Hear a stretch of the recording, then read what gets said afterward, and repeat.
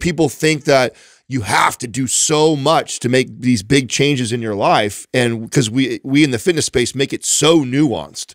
And we all want to argue over these things that don't matter that much. It's like, man, I'm over here trying to struggle with the average person, just getting them motivated to come in and exercise 3 times a week. It's like, if we can just get you to walk a little bit more through your day, and I can get you to pick up the barbell every once in a while and do a few movements, like, we are winning. And then we get this stuff where you got people arguing over like the stuff that just does not matter to me, and it just drives me crazy. Unless it's a study that just came out tomorrow, or today, right? The likelihood that we haven't read it and tried to unpack it and then see how we would apply that to clients, like, it's going to be rare. And what we know, what we've already figured out, the big rocks, the things that really matter, we've already pieced all this stuff together. So even anything that comes out in the next 5 years, study-wise, we're not going to have this breakthrough that's going to be like, oh my God, this whole time we had no idea. We've been doing this wrong. Like, all we had to do was do cardio right before we weight train, and the fucking fat would just have melted off. Like, that's not going to happen to us. No. Rhonda Patrick, we love you, but you're super wrong about the way you're working out. Cardio before strength training does not build more muscle. Wrong. Wow. All right. I saw that. I got tagged on that multiple times. I saw we got tagged on that post because of what we talk about. And what I found interesting about that was I believe that she is referencing the same study that Eugene talked about when we all agreed the benefits of doing cardio for those reasons. So, and I watched the clip, and this is one of the problems I have, again, with our space, is that we take really good information and some science. Aerobic training prior to resistance training increased muscle capillarization, which is known to improve muscle hypertrophy. And then there also a leap from there, like, therefore, this is what I'm doing. My personal favorite workout is a HIIT session on my Peloton, followed by strength training, followed by a 20-minute sauna session at about 175 to 180 degrees Fahrenheit. And then everybody assumes, because that person is really intelligent, knows how to read a study much better than they do, and respects them as an authority, and then they go, so therefore, this is what I do. And it's like, whoa, stop right there. This is a classic example. And again, I have all the respect in the world for Dr. Rhonda Patrick. I think she's one of the best people in the space of health and wellness. She communicates usually very well. Yeah, in this case, she communicated something completely wrong. A lot of people were misled. And this is part of the reason why I have an issue with academia in the fitness and health space. So let me explain.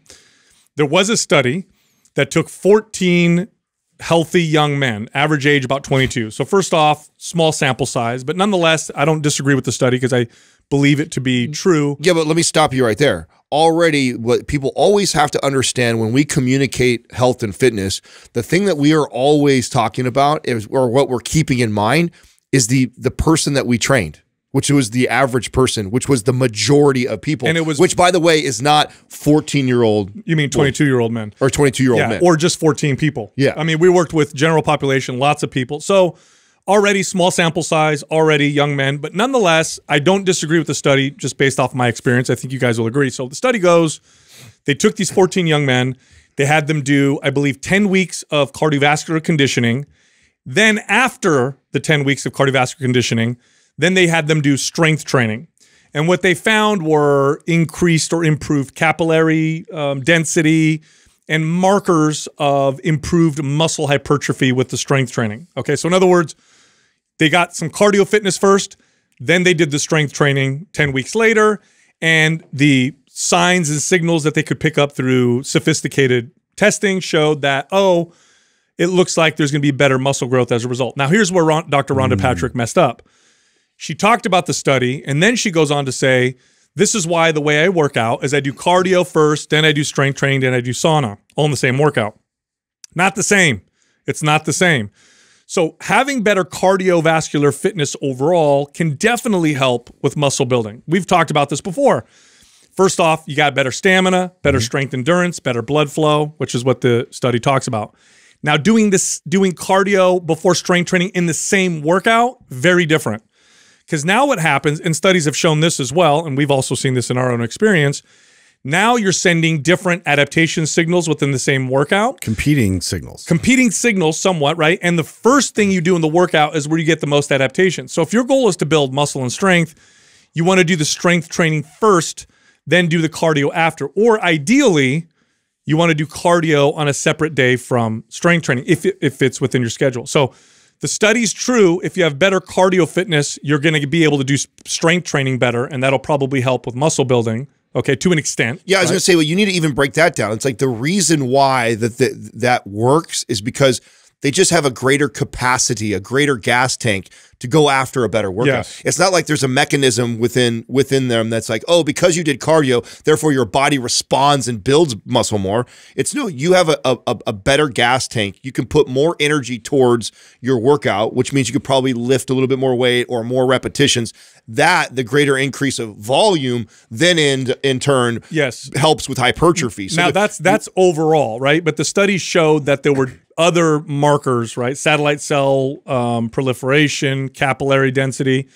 So to an extent, having some cardio fitness is going to make strength training more effective. And I say that to an extent because, as anybody who's ever worked out for a long time will tell you, if you push the cardio too hard, the strength training starts to suffer. So there's definitely a curve here of, good cardio fitness.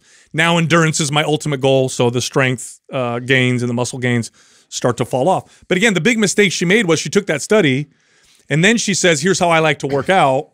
It's not the same thing. That's not the same at all. In the study, they didn't have people do cardio and strength training in the same workout. They did 10 weeks of cardio conditioning by itself, followed by some strength training. So yeah, being in overall better fitness and better shape is going to make the strength training more effective. But if you do everything in the same workout, what you do first gets the greatest adaptation. This is, by the way, this is even true for exercises. The exercise you do at the beginning of a workout is where you're going to see fractionally more strength gains than the exercises you do at the end. So if your goal is to bring up your chest or your shoulders or your legs or whatever, you should probably do those exercises at the beginning of the workout, and then the ones at the end are the body parts that you have less concern over. And we've known this again for a long time. So it's misleading. And this is what academia does phenomenally in the fitness space. They do this so well, is they'll take a study and then mislead the shit out of everybody or confuse them. And no fault to Dr. Rhonda Patrick. Yeah, I don't think she has. That wasn't her goal. I don't think she has malintent over it. I just think that. But this is the problem too, though, is that we get and we always get tagged on stuff like this. Is that really what we're talking about? Whether you do your cardio 6 weeks leading before or post workout, or you like to do it that way, it really is splitting hair. Like it's not even the main conversation, in my opinion. Yeah, great. That's point. the part I don't like. That's the part, because then that's why we get with people. I have to go back and forth in DMs and have to explain to somebody what they're trying to communicate versus why. And then I catch myself doing it every time. It's like, who fucking cares?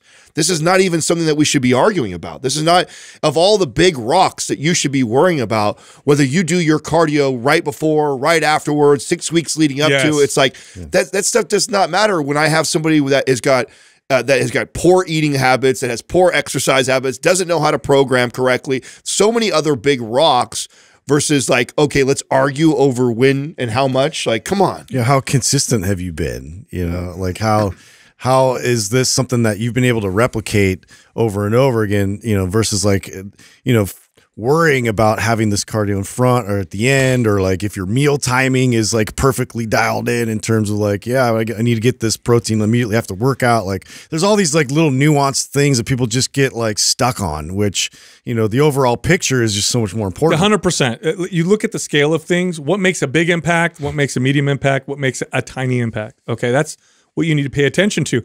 Who's the person that should worry about doing cardio before or after the workout? This is the advanced bodybuilder or the advanced person who has everything dialed in, likes to tweak the knobs a half a direction this way, a half a degree this way. That's the person this makes sense to. But I'll give you guys an example. This 100% would happen if I was still managing gyms. I guarantee, let's say this video she puts out goes out, 100% this would happen. A member would walk up to me and be like, Sal, I just saw Dr. Rhonda Patrick say that, cardio before the workout is better, but I hate doing cardio at first. I like doing it at the end. That's just the way I like to work out. Like, what should I do? I'm like, just doesn't matter. Or let's flip it around. Cardio in the beginning, I know that you said that makes me gain a little bit less strength and muscle, but I like to jog to the gym. And I enjoy that. I jog to the gym and then I work out. So I do my cardio before. Like, should I just drive to the gym and not do any more jogging? I'm like, no, it doesn't make that big of a difference. It's a small difference. It doesn't make the big difference is consistency. Do you enjoy the workout? Is this something you want to do?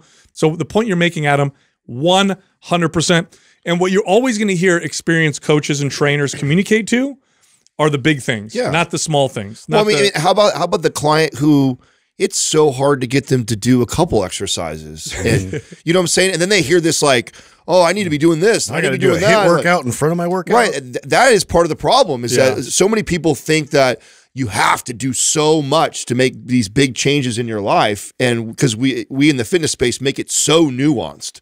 And we all want to argue over these things that don't matter that much. It's like, man, I'm over here trying to struggle with the average person, just getting them motivated to come in and exercise 3 times a week. It's like, if we can just get you to walk a little bit more through your day, and I can get you to pick up the barbell every once in a while and do a few movements, like we are winning.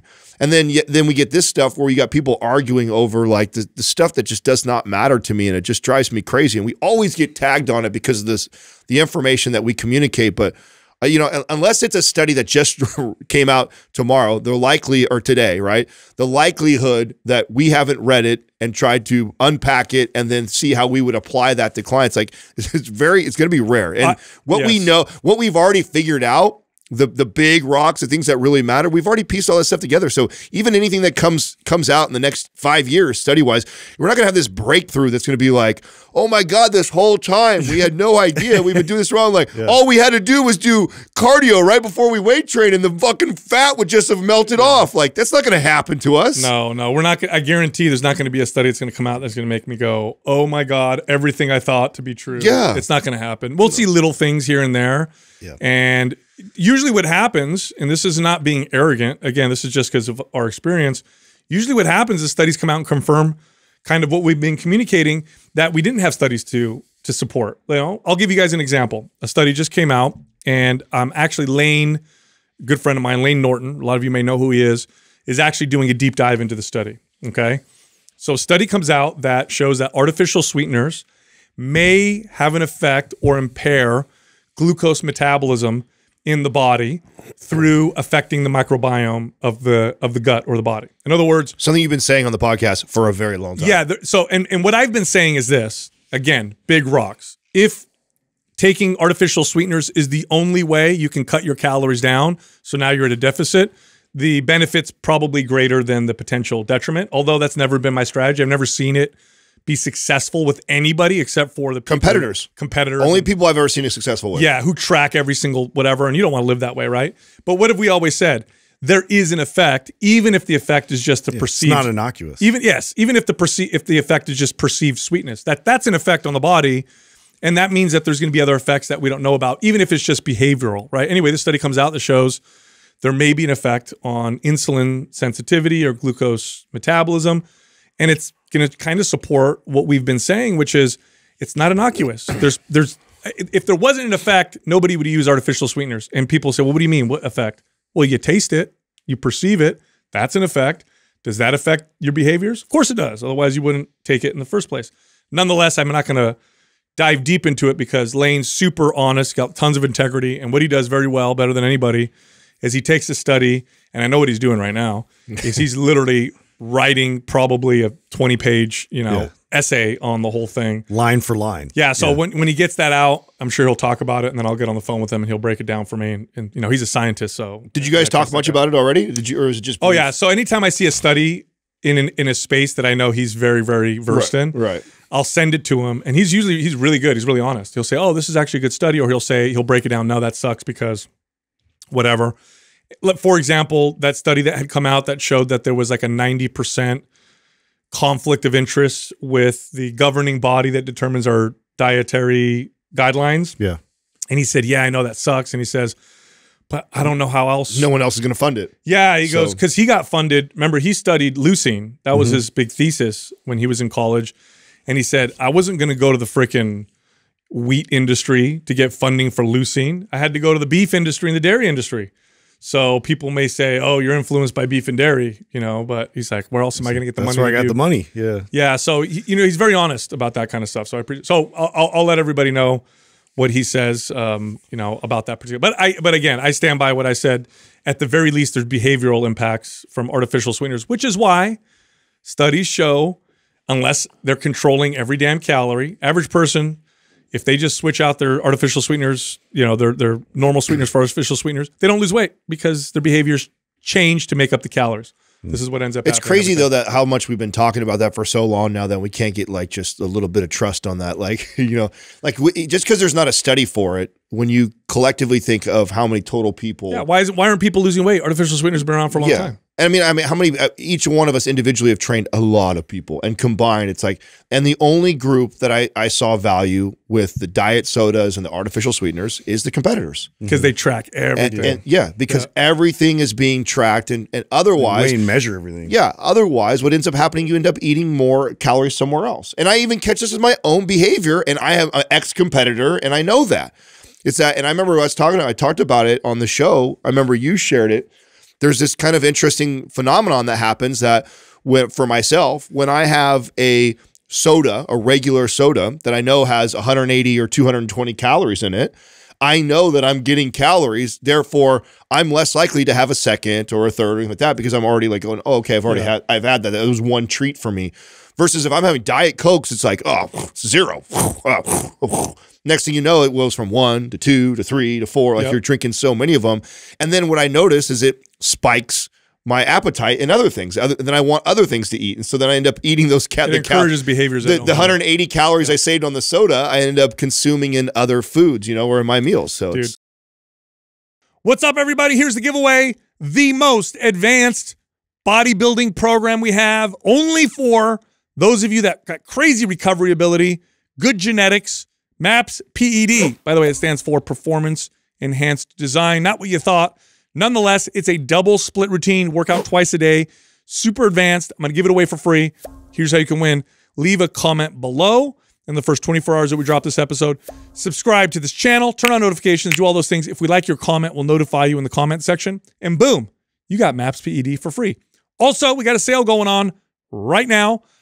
MAPS Starter, the Starter Strength Training Program, the Beginner Strength Training Program, it's 50% off. And then our Prime Bundle. This includes MAPS Prime, MAPS Prime Pro. This is also 50% off. You can find all of this by clicking the link at the top of the description below, and you'll get the 50% off discount. All right, here comes the show.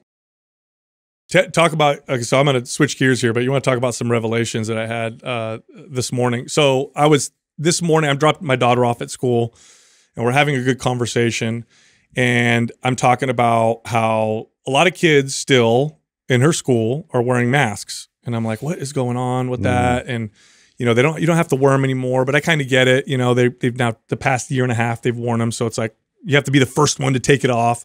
So then I'm talking to her about how silly kids are for following trends. It turned into this conversation. How silly kids are for following trends. Just because celebrities do something or whoever's cool's got to do something, they got to do it too. It's so stupid, blah, blah, blah. Anyway, we had this conversation about it, and I left feeling super like, yeah, you know, I'm teaching her a lot of good stuff.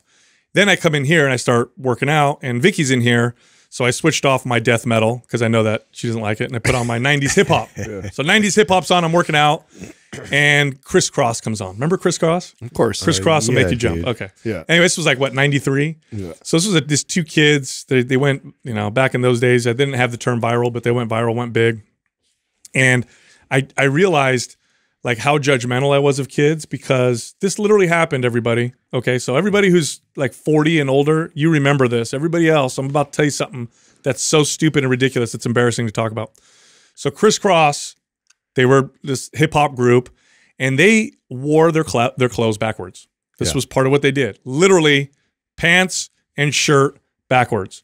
And guess what all the kids did? Everybody did it too. Wore their clothes backwards. It's the stupidest thing ever. A lot of my friends did, and it was pretty crazy. Like, and two, like overalls, like backwards, and then like and it's just so unfunctional. Like you're showing up like, like remember going to the bathroom? Yeah. Oh, yeah, exactly. Like it doesn't serve anything. You've talked about this before about how the generation coming up, no matter what, is always going to buck the system, right? It's a part of rebellion. It is. Yeah. So that's, even though you think it's trendy, right? But it always starts from a place of rebellion first. Yeah. So it gets crazy and popular, and then everyone's like, oh, it's so trendy. Oh, you're just following this thing. But the reason why it got traction was because it was bucking the system originally.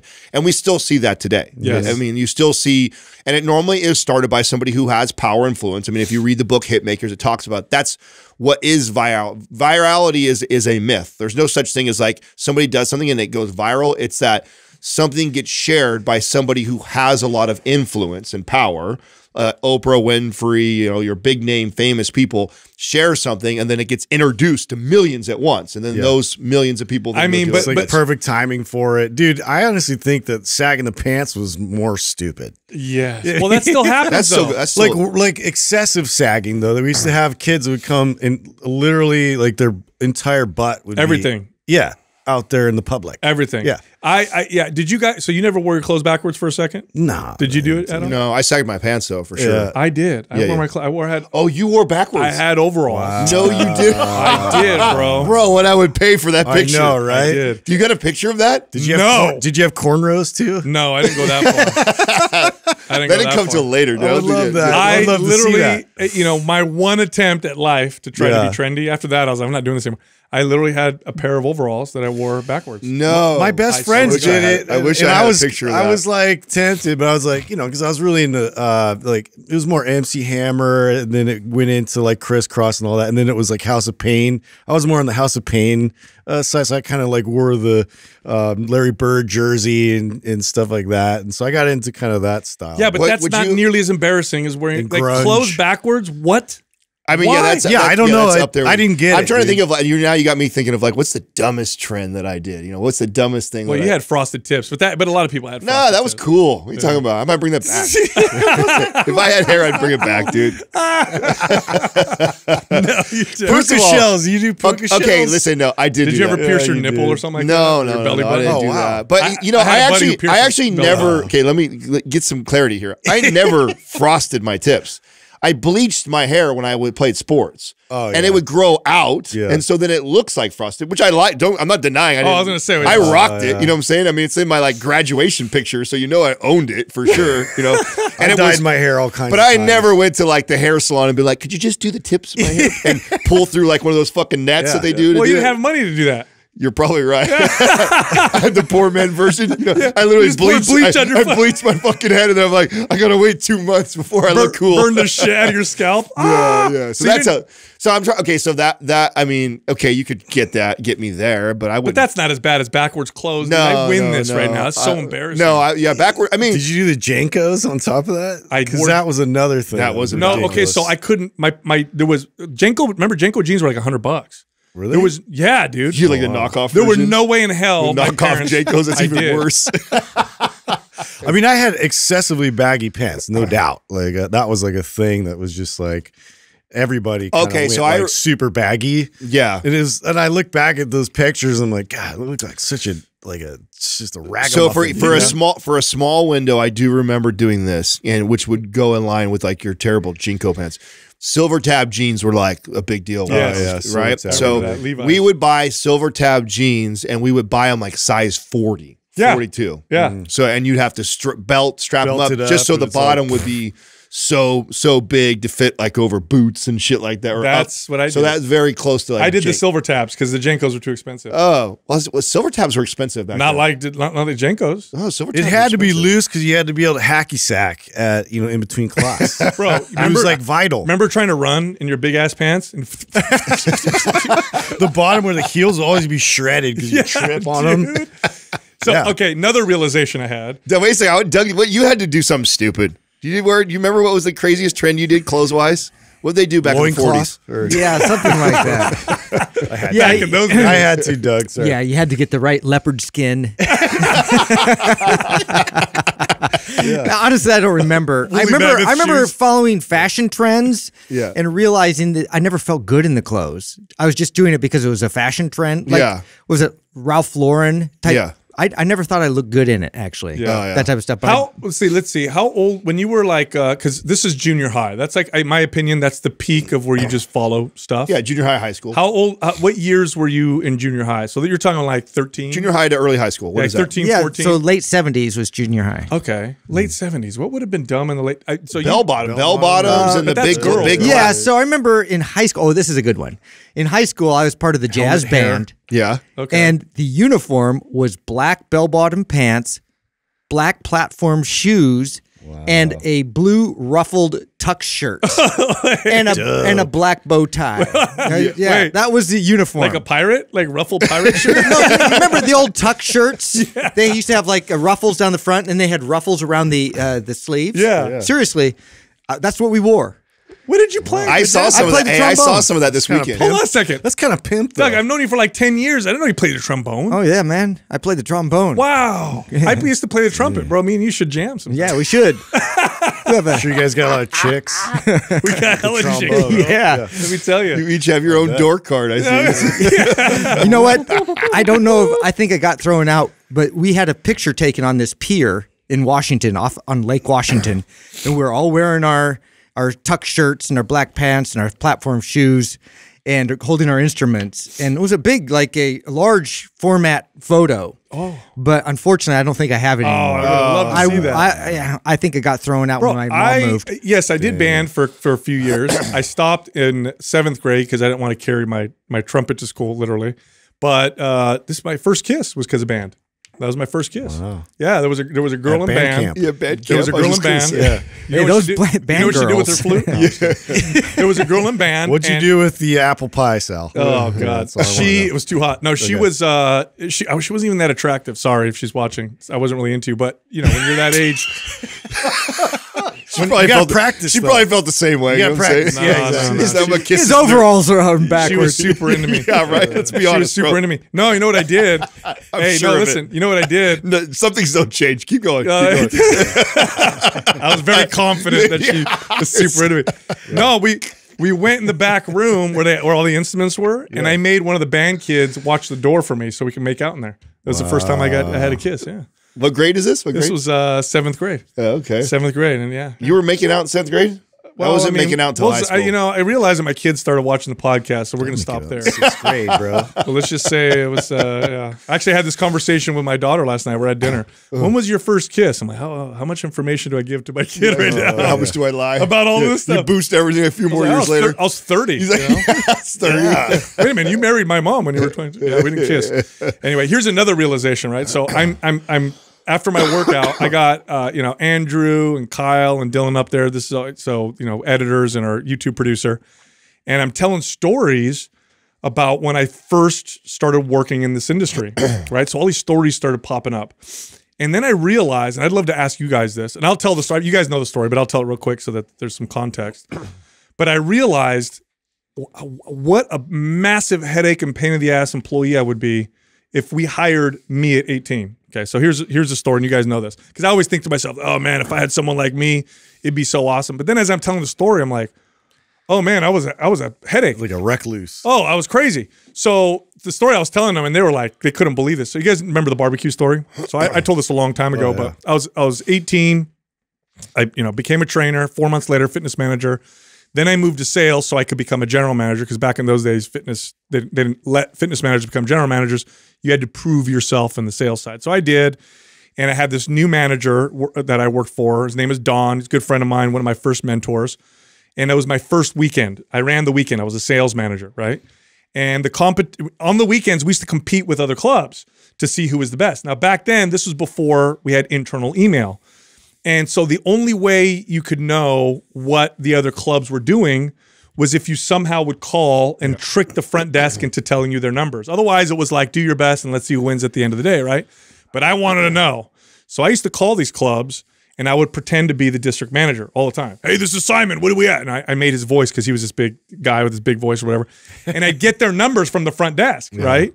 And I'd know what they're at. Well, anyway, Saturday goes by. I crushed all the clubs. So I'm first place so far. Sunday comes around, and it's like, I don't know, it's like 9 at night, and I'm first, but I'm only first by like $1,000. And I'm like, I could get caught. This isn't good. So I'm like, okay, what do I got to make this happen. Well, anyway, family walks in, and you guys know this. When you work in gyms, you can tell who's a member and who's not a member. And I could tell I'd watch the parking lot and I'd see them walk up. Oh crap, potential member. So I'm all ready to go. Fresh meat. Yeah. So family of 4 comes in, and I'm like, dude, I'm going to get them to buy a 3-year prepaid membership, personal training. Like if I need to sell like $3,000 worth of this deal so I can for sure win this competition. So they come in, I do the goal assessment, the tour. I mean, I do the whole thing, right? I throw everything at them. We sit down, and the man was like, the husband was like super like, this is like, he's negotiating everything with me. So we're going back and forth, back and forth, back and forth. I'm looking at the clock. It's getting close to 10 p.m. when we're supposed to shut the books down. So I'm like, this needs to happen, right? So we're going. Anyway, little backstory, 24 Hour Fitness used to have competitions every few months or so, internal competitions. And one of this competition this month was, as a member, every time you worked out, you got to fill out an entry form to win a brand new barbecue set. So in the middle of the gym, literally, we had a barbecue and all the accessories and balloons on it. It was this big display in the middle of the gym, and members would come in, fill out their entry form to win this barbecue. So anyway, I'm going back and forth with this guy. Finally, he stands up because I'm not letting him leave, right? He stands up. Nope, we come back tomorrow. I'm not doing it right now. Starts to walk out. So I literally get in front of the door. Stop. And he goes, what? I said, wait right here. I got a surprise for you. So I go out to the workout floor, and I wheel in the barbecue. Literally, I pull it off the floor. I wheel it into the office. So if you sign up right now, you'll get this barbecue. I'll throw this barbecue in. So anyway, he signs up, and I win the contest. VP comes in. Boss comes the next day. Hold on, bro. VP comes in the next day. Sal, he makes a big announcement, a big conference call with all the clubs. Sal Stefano, new sales guy, he's only 18 years old, kicked everybody's ass. Good job, gives me $500. Bonus thing. I'm like excited. I'm first place. Don, my mentor, he's sitting there and he's high-fiving me. Oh, this is great, man. We're going to crush. This is awesome. Nobody notices that the barbecue's gone. So I'm like, okay, cool. Nobody knows, right? Remember, I'm a kid, right? Anyway, later that day, I'm at the front desk, and pulls up a pickup truck with a barbecue in the back. And it's the guy that I sold the membership to. And I'm like, oh, fuck. Shit, here we go. He walks in, and I'm like, I don't want to be at the front desk to handle this. So I sneak out, and I hear the front desk on the intercom, Don, come to the front desk. So they're calling the general manager. He walks up, and I'm watching. I remember I was in the cardio area pretending to help people with cardio, but watch. Yeah. And I'm watching, and I see Don go, shake his head a little bit. Then he kind of smirks a little bit. And then I can see his mouth. I don't know if he said this, but it looked like he said, oh, really? Something like that, right? So I'm like, damn. So then Don goes outside, fiddles with the barbecue with the guy for 45 minutes. Then the guy drives off. Then he goes in the office. Sal, Don's office, please. I walk in there, and he goes, can you sit down, please? I sit down, and he goes, you going to tell me what happened yesterday? I'm like, what? Yeah, we sold a bunch of memberships, and he's like, that guy just told me you gave away the barbecue, and he brought it in because it wasn't working. I had to go out there and fix it for him. I'm like, oh, yeah, I thought I wanted to win. It was a $3,000 deal. Yeah, Come on, Don. Wow, we won. So we had this long talk, and he's like, listen, he goes, I like that you have to put a leash on you and pull you back. I'd rather do that than have to kick you in the butt. You can't do that. He goes, I'm supposed to fire you right now, but I'm going to make up a cover story. Anyway, him and I became best friends after that. But as I'm telling them the story, I could not imagine having an employee like that. Could you imagine? Andrew sold sold our mics, selling stuff. Yeah, that all the equipment's gone. Although ironically, though, I think he did text me this weekend that he's selling shit off in the back door over there. So he is doing. So, ironically, he is hustling. Can you imagine? He puts out an episode of all the stuff we say off air, but it's going viral. No, but we made some jokes, man. We're not supposed to. Yeah. Oh my god. So would you guys? So my question for you guys is, would you guys? Think of yourself when you first started and how crazy, because I know you guys were maniacs too. Definitely you, Adam. I know. Yeah. Would you have, it would be a headache, dude. Yes and no. Yes and no. Think about how much hands-on you would need to prevent you from doing okay, the shit. part that I would drive me crazy, right, if hiring myself, is that I definitely have that personality of challenge everything and ask why. I am not the type of person who is hey, we're all doing this. I'm like, why are we all doing that? Or why? So I definitely would have been, and that's annoying, right? So I'm sure it was annoying. Oh my God, you and you. Could you imagine the arguments? Contrarian. Yeah. You imagine Adam and him? Oh, the arguments. I don't know. It's pretty close to what you and I are. So I mean, it is, but we don't work for each other, so we have to get along, bro. That's true. That is true, actually. That is true. If you work for me or vice versa, that would probably oh my God, I'd love you and hate you as well. Yeah, I think that's true. I mean, but I I don't have any great like stories where I like did some crazy shit like that. I definitely was. I mean, early on, the way they've recruited me, they found me, and then I started working there. Like, I was liked by my peers. I was liked by my boss because, I mean, I was definitely like a workaholic. Like, I mean, go getter for sure. Yeah. So they really liked that, but I can't remember anything where I did like that. That was so crazy where my boss was like ready to fire me. I'm trying. There's been things like in there where for sure I've had that conversation, but it was always over other stuff. Is it when we're like, for example, my boss was in here, who was my boss for a long time. He probably would be like, "Oh, I got a long list of shit," but it was always like I would disregard things that I thought didn't matter. Like an example would be like, how annoying is that as a boss? You imagine that? Appointments. Well, I've told the story. I don't know if I told the story on air. I know I've told you guys the story of where there was a time where I had just finished like my club. This was actually the second club I ran, and we finished at like 115% a goal, right? So which is anything over 100% is great. 115 crushing. We were top in the district. They come down. The VP comes down. The divisional president comes down, and then one other person. Oh, and my DM. All three come down, and I actually think they're coming down to tell me how great I am. I'm like, oh, they're going to come in and be like, high-fiving me and this and that. They come in and they do like a full deep dive on my club. Now, part of why they came down there was because how much success we were having, so they want to know what we were doing. But it ended up being like this full-on diving through all my stuff. And they actually ended up writing me up for not having my my MAB highlighted out, and like they wanted me to. You did it your way, basically. Yeah, exactly. I was very disorganized. Like I was not, and I had a counterpart who they always compared me to. There was two of us that were really successful. And he come from the banking industry, and where's he at now? Yeah, right. So he, he totally did things differently, and he was nowhere near like they didn't do the same kind of sales we did. I was top producer. Like I have still the company record for a fitness manager in sales there, right? And so that was what I was known for. I was known for leading from the front, being a great sales guy on the fitness side, teaching my staff to be able to do all that stuff. But then I was really bad about these things, and they come in, they like rip my ass. And so then I was like, and this is what a shit I am, right? So then I was like, okay, next month, I'm not going to sell shit. I'm going to be the most organized guy ever. And I was like, all systems. And all month long, I'm like blanking. And nobody's really saying anything. My boss isn't even saying anything to me because I still have written more revenue than any of my peers. So he's not going to razz me if I'm at $0, midway through the month. Yeah. He's like, Adam will sell, or it doesn't matter, or like whatever, right? So no one's saying anything to me. So anyways, the month finishes up, and I really didn't sell. I sell hardly anything. If like a deal that like fell on my lap. So I made a point not to. Like I was like, my point was to get all organized. And I don't think we actually hit goal. I think we were short by a few percentage, like 90-something% of goal. So we were short. So the divisional president sends out an email the next day after the month is over that all fitness managers who wrote under $1,500 are to report to Mountain View on Saturday morning at 8 a.m. for a sales training. That was 100% because of you. And I was pissed because that was the first time I'd ever even had that low of a month. The whole point of me doing that was to show them like, here, I'll do all the things that you do it your way, and we'll see how the club does versus doing it my way.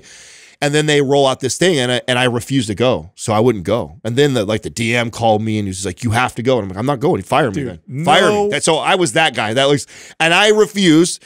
He hung up the phone. He's like, "Hold on, let me see what you do." Calls me back. He's like, "All right, here's the deal." Because here's my argument. I'm like, I am the top fitness sales guy in the company for this, and you're going to make me go on a Saturday and sit and listen to somebody teach me who I can do that better than? No, I'm not going. I did what you guys told me to do, so I refused. He hangs up the phone. You're still mad about it. He hangs up the phone. He calls. Obviously, want to put you in your place. His boss, right? Totally. That's exactly what I felt too. And I'm like, I'm not. I'll burn this bridge if I have to. Like that's how crazy I was. Like whatever, fire me then. So he calls. I'm sure his boss calls me back and says, "Okay, here's the deal. This is what I figured out. Okay, you do not have to go to this class. I want you to teach it. So you need to teach it." And I'm like, it's still punishment. You're still punishing me for running my club the way you wanted me to. He tried to psychology you, Oh, bro. he tried. And it's just, so I never went. So I didn't go and I refused to go. Bro, there's a big ordeal. I'm starting to understand now why people were like telling me, you need to work with Adam. And the people were telling you need to work with Sal. Yeah. There's a common thread there a little bit. Yeah. Justin, you were probably more of a pretty good employee. I mean, for the most part, you were a great employee. People fuck with me, and then I was like, I don't deal with the drama the same way you guys do. Yeah. I just am like, oh yeah, is that what's gonna happen? Well, I'm out. Yeah. You know, I'm gonna do this better than you, all by myself, my own rules established. You did. And that's just how I am, dude. It's just like, and that's how, even when I was like pretty much somewhat coachable, but then not coachable, they realized real quickly, like, let's just leave him alone. He does way better. You know what? That's the key, I think, when you have somebody that works for you like that, is you got to know how to guide them. And I was like that very much. Leave me alone. Let me tell me what to do, and then give me parameter. I needed some parameters. Yeah, structure. The real test would have been had he not had me as the person. That's what I'm saying. Because you knew, you understood that. 100%. So I would have been out a long time ago. Yeah, part of his journey of being that agreeable, amazing guy was because I recognized that right out the gates. You probably let him do his thing. Yeah, 100%. And if he worked for somebody else, I bet it would be a different story. Because either, like you said, he probably would have either pieced out or he would have butted heads. But yeah, and that's the thing. I worked really hard at other professions before that, and like did a lot of different jobs and grinded my way through it. But it got to a point where if we had a disagreement or we had things where I knew that they were like not acknowledging, you know, the amount of effort, you know, and I wouldn't come in and ask for the world, but sometimes I'd be like, look, you know, we gotta revisit this, and then they wouldn't want to like, you know, change anything in terms of like how I was getting paid. I'm like, well, see you later. I'm gonna get a better job, and I did. I had a level of for some things, a level of cockiness that I look back on. I go, where did that? I literally. Well, I'll tell you where it came from, because that's what I was just going to say right now. The part that people don't, that not everybody fully understands, unless you were there back then, understand that, is like, we earned that. Yeah. It's not like I was this like cocky shithead, and it was like, it was proven, and I would just buck my boss, and like I was not. I was very agreeable. I was an incredible employee. Well, but then I also had like when I believed in something and like felt strongly about something. Like I felt strongly, like what led to that situation was I felt so strongly about the way I led my team that having somebody, just because you're in upper management, come in and be like, you're doing all these things wrong, this is how you need to do it.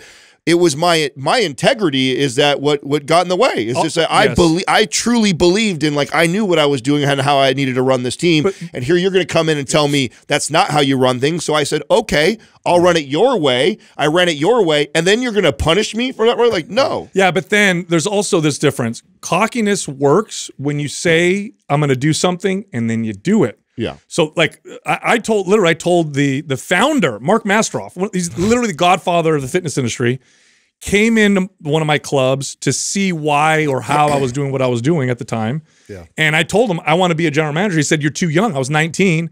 And I literally said to him, tell me what you need me to do. I don't care what it is, and I'll do it. And then you got to make me a general manager. And he laughed. He said, no, it doesn't work that way. And I literally told him, okay, I'm gonna crush so hard that it's going to be embarrassing not to. I told the founder that. Now that's very cocky, but if I didn't follow it up, then it'd be stupid. That's everything. That's know that. Do you know that when Tom Brady was like, I think the 6th round, like 100 and something pick, so he was like so late in the draft, and he had such a chip on his shoulder because that. You know when he met Robert Kraft, the owner of the Patriots, he looked him in the eye and said, "You just made the best decision you've ever made." Could you imagine that? Some billionaire dude like who drafts guys all the time. This guy goes in the 6th round, 199, and looking him in the eye and saying, like, "You just made the best decision you've ever made." Yeah, for this Bledsoe. I mean, they were stacked. So it's like, and you got to think a part of him kind of chuckle or laugh, and then like, "Holy shit!" Well, imagine if you had because this is the kind of shit I would have done, right? I would have gone to them and said, "I want to make this much money. What do I need to do to make that much money?" And I'd put it on them. And then I don't care what you tell me, I'm going to try and do that. That's very different than, this is what I deserve. This is what yeah, it comes across as cocky, but I mean, you talking about this obviously brings up all kinds of crazy memories and stories for me, but I knew there were more. I think of myself as somebody who was like a great employee because I did always go above and beyond. It was very successful for my boss had a lot of success because of the success that I had and everything. But you're right. There was definitely things like that where, like, if I really felt strongly about something, like I would stand my ground. I never got fired. I never had any of that stuff like that because it's hard to fire your top sales guy. Well, it is. Yeah. You know, and especially if you do, like, I did things the right way. I didn't cheat the system. I didn't do anything like that. I didn't have success that way. Yeah. And so it's just like I didn't know I couldn't give the barbecue away. So it's also what makes, they told me I didn't do corporate America. That's what, when you're crazy, I know we have listeners for sure that, like, this is one of the most, by the way, one of the best books I ever read that really calmed me down around, like, this conversation. Working in corporate America, like working in corporate America is one of the most challenging things, especially if you're really good at your job, because it's inevitable at one point in your career, if not for a long period of your career, somebody shittier than you is going to be your boss. It's politics. Yeah, it's just part of the game. It's part of the game. Yes. And John C. Maxwell wrote a book called 360 Leader that talked about, and I love this book because it talks about managing and leading your leaders and your bosses. Oh, that's great. And it's like really around the art of conversation and still leading even when you're in a place of, where you're following. Yes. Wow, that's great. So it was a great read, and it came at a great point in my life because I was getting frustrated in my mid-20s of feeling like my boss and my boss's boss. Yeah. For sure you're going to get a Lundberg. Yeah, in the mix. It is. That wants your TPS reports all the time. And, you're like, and it'll ruin doesn't fucking matter. It'll ruin a really good employee that that is meant to do great things because you'll stifle their growth. But I'll tell you, what happened at that point in my life was one of the most pivotal, because I remember at that time in my life I was still so hung up on climbing the corporate ladder. Like, I had aspirations of being the vice president, and I would bleed for that company. And when I recognized quickly, like, God, I'm barely here in my career, and I know I want to be 5 more levels up, and it's taken me 8 years to get here. God, how old am I going to be? Yeah. And I remember that I was attaching my self-worth to this title on my name badge and an income. And I thought, why am I allowing this company, this invisible person, to control my personal growth? If I really want to, what is it that I want to be? If I want to be the CEO of this company, or I want to be, it's like, okay, well then what stops me from learning everything he knows?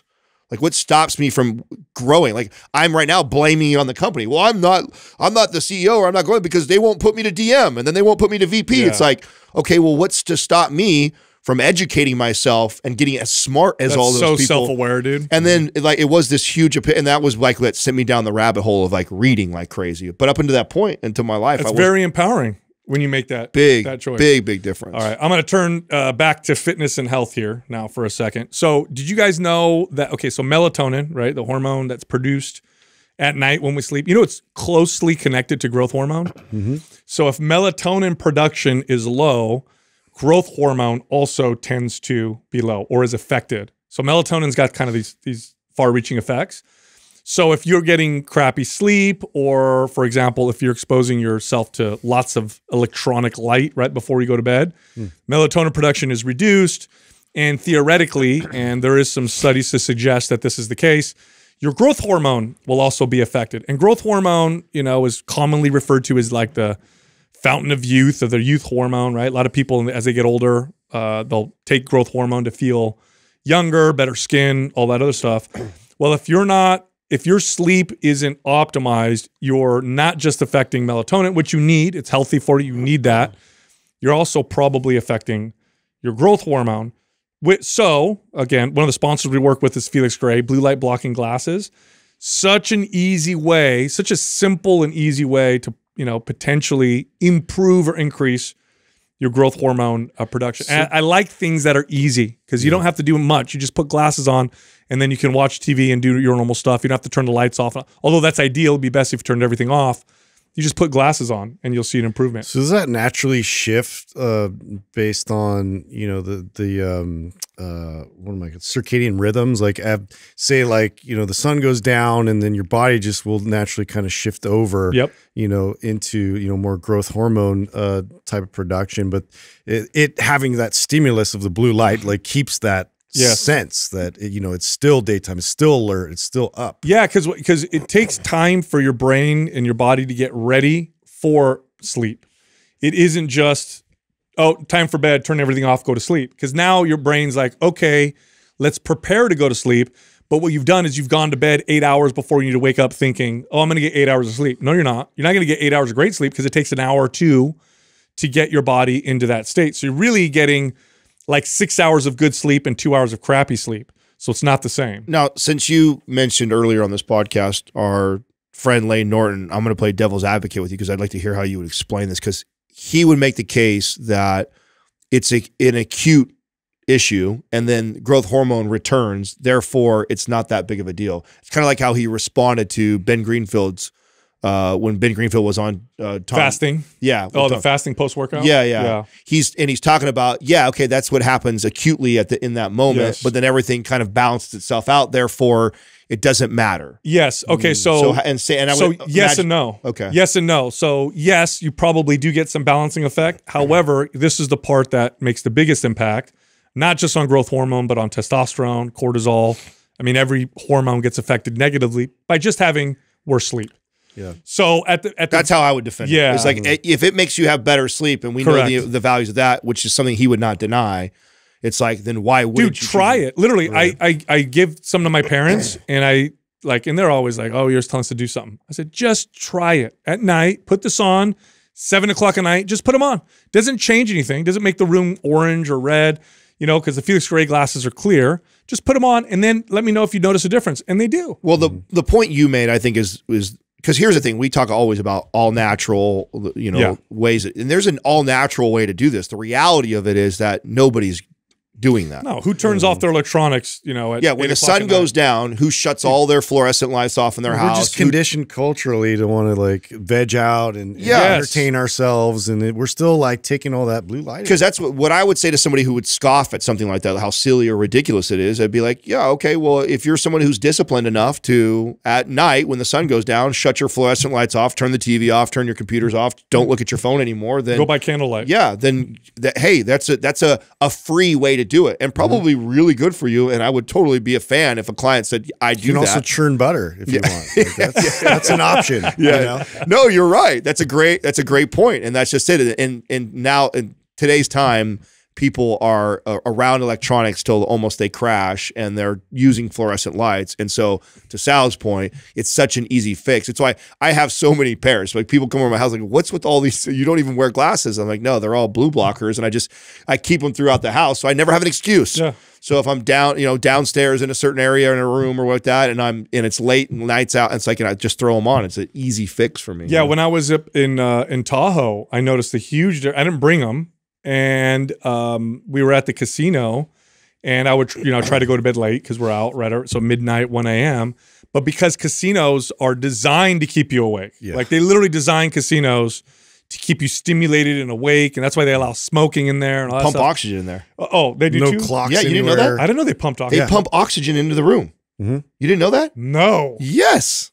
Vegas casinos pump oxygen into yes. Wow. That's why you feel so good in there like that. That's why it's like taking hits of oxygen. It's impossible to get to sleep as soon as I get back to the room. Yeah, even though I'm tired. I know, it's so stimulating in there. Yes. Oh my God. And I lay in bed and I'm like. And they strategically have no clocks, right? Yep. You know that? I know that. Strategically, there's no clocks. They pump oxygen. They make the play exits certain music. impossible to find. Yeah. They do all kinds of things. You ever try to find your elevator afterwards? Where the hell is the freaking elevator? Oh, but there's a roulette table right here. All right. No, it's funny. Hey, talking about sleep. So Katrina asked me this, so I'm curious about you guys, because I had to think about it for a minute.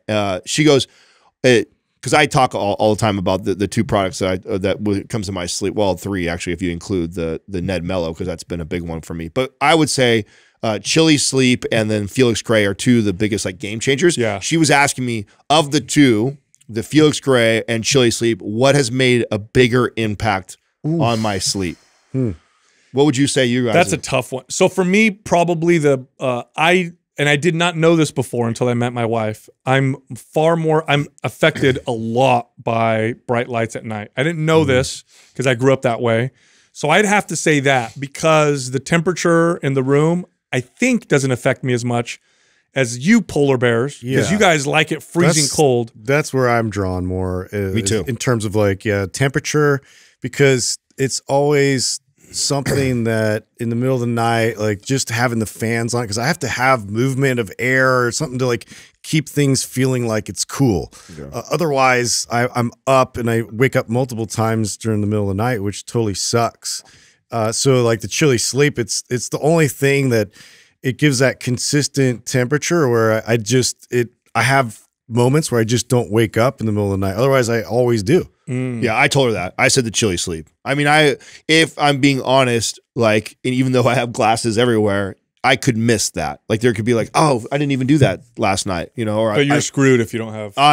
Chilly sleep. But like, since we have started working with him, I have never not slept with that thing. I am going to 100% back this up because we travel, and usually if we get 2 rooms, Doug and I will share a room, and you two will share a room. And the reason why it happens that way is because I've shared rooms with both you guys, and I hate it because you guys set the AC to whatever the lowest temperature. As low as it'll go, always. And I'm literally in the middle of the night, like, I'm like, what? Who sleeps like this? Man. You guys are both crazy. Yeah. It's like you're both women in menopause. You know what part of it is too, and I don't know if that's it for him. Like Katrina won't let me let it go that low at my house. Yeah. So as soon as I'm like traveling, that's exactly what it is. I'm like, ooh, bro, go all the way and see. I literally do it, Adam. I normally sleep in my underwear. I'm like, I'm gonna start bringing pajamas when I share rooms with you guys. Just wear some like flannel. The only pajamas. downside is it like dries out, the stuff in my nose, and I feel like I have Triscuits in there, and like I start whistling. Who eats Triscuits, by the way? It's an old reference. What the hell did you eat a Triscuit for? I don't know. I like Triscuits. It's flavorless. It used to be the jam until did you put anything on it? Everything. Yeah, cheese or meat or like that. Yeah, so it's good. They're not very good by themselves. No, it's like a shredded wheat. It is like shredded wheat, but it's like a cracker. What was shredded up with wheat snacks back in the day? Disgusting. They're still popular, aren't they? It's like they just took a hay bale and were like, let's make this into a snack. Yeah. Hey, instead of throwing that stuff away, I bet we could sell it like a treat. It's a scrap. Dry it out. Boom. Here we go. Brilliant. Hey, check this out. We all know that nutrients, vitamins, minerals, and certain compounds can improve our health, our recovery. The problem is most of these products that you find in the market don't get to the tissues that they need to help. They're not digested or utilized properly. That's because they have a crappy delivery system, which means you just have expensive urine. You're wasting it. Well, there's a company called Live On Labs that uses a delivery system called liposomal technology that dramatically improves the absorption of key nutrients. And right now, if you go to liveonlabs.com/MP, so LIVON labs.com/MP, you can get lipoglutathione for free. So glutathione, the master antioxidant, you can get that product for free when you bundle it with their B complex and vitamin C, only for Mind Pump listeners. So go check it out. All right, here comes the rest of the show. Our first caller is Kelly from Virginia. Hey, Kelly, how you doing? How can we help you? Hey, guys. It's so nice to meet all of you. Just thanks so much for having me. I've been a listener for 3 years, and just like everyone else, just wanted to thank you for all the content you put out. It's inspiring to see how you've taken your collective passion for helping people and making a career out of it while just keeping your integrity. Thank you. Awesome. Anyways, thank you. Thanks. So just to set the scene, I'm a 29-year-old mother, working mother with a pretty stressful job, but have been weightlifting consistently for years now. I eat at a maintenance of around 2,200 calories and try to get between 10K steps a day, depending on the day. Despite that, I always come in on my DEXA scan a little above 30% body fat against my best efforts. And my doctor says my LDL cholesterol is slightly elevated. I've run through MAPS Anabolic twice through, jumped to aesthetic, and for both programs really started aching towards the third phase, probably like a lot of your listeners. So with my goal of getting to a better body fat percentage and mostly just getting into a better place health-wise in hopes for baby number 2 in the future, I figured MAPS Performance might be a great switch up. So phase 1 has been pretty straightforward. I loved it. Actually hit some PRs in that phase. But this week I just started phase 2 and have been completely gassed. My heart rate has been really high throughout the workouts.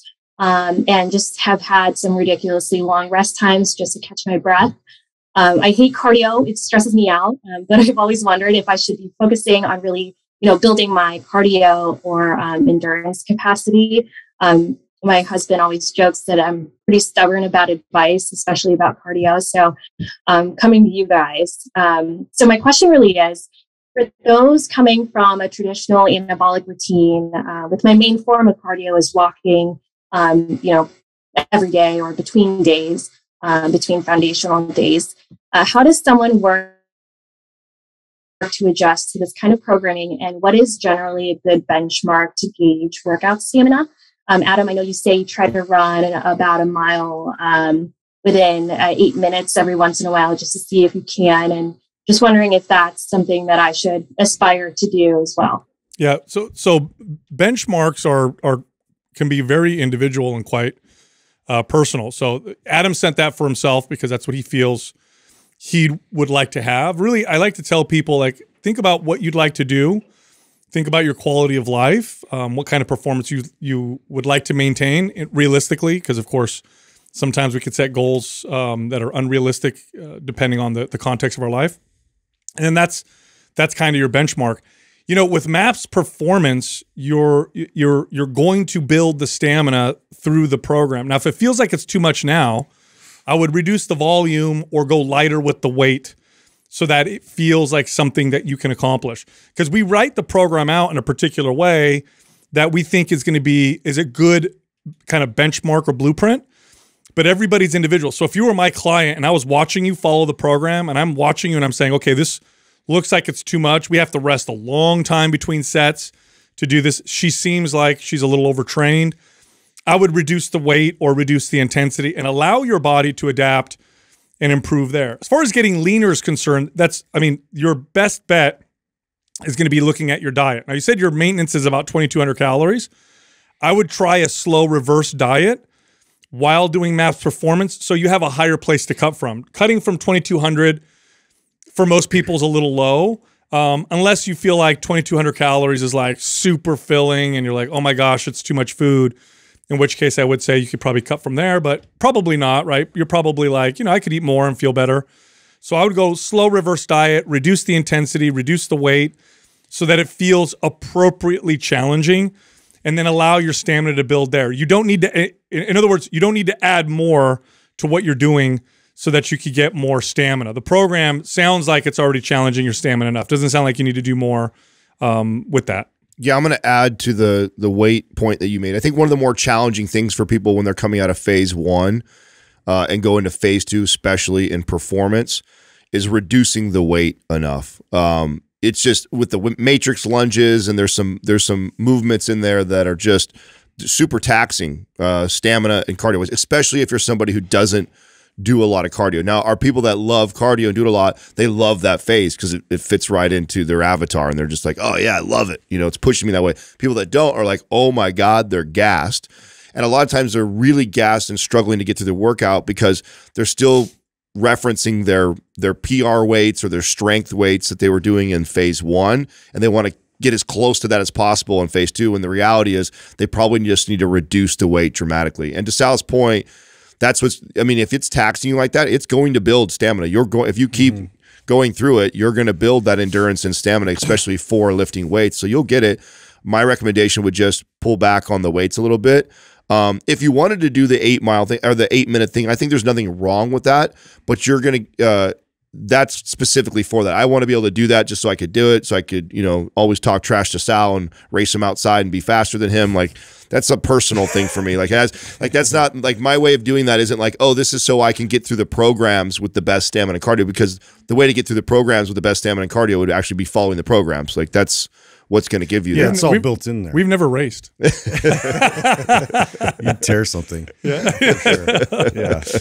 Yeah, it's all built in there. This is one of those programs we actually were intentionally kind of weaving in some aerobic capacity. So, phase 3, phase 4, you're going to get, even more heavy doses of that. But in terms of setting personal goals with that, sure. But if you're going through this program, that's literally laid out for you. So it should take you naturally through just a little bit more volume with that and a little more intensity in terms of really pushing you endurance, durability wise. Yeah. Kelly, each phase, especially the first week of a new phase, should feel challenging. But a little awful. Yeah, and but it needs to be appropriately challenging.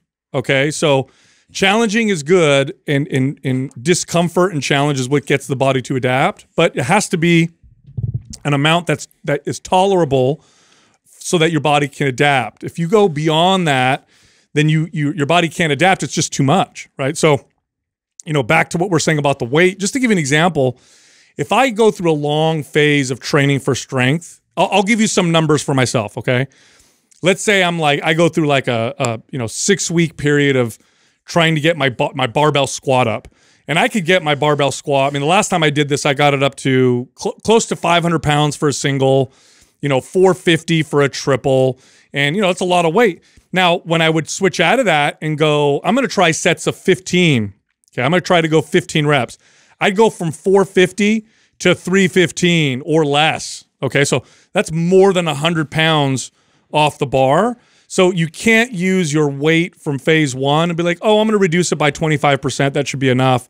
You're probably going to have to cut it in half or more and feel yourself, challenged, but appropriately challenged so that your body has room to adapt. And that's a mistake I think a lot of people make. So if you feel like, oh my God, I'm so gassed, I can barely get this through this workout, this feels like it's too much, go way lighter, go through the workout, feel appropriately challenged, and your body will adapt and you'll build that stamina. Really, that's really how it was designed. No, that's super helpful. Sounds like I just need to reduce my ego.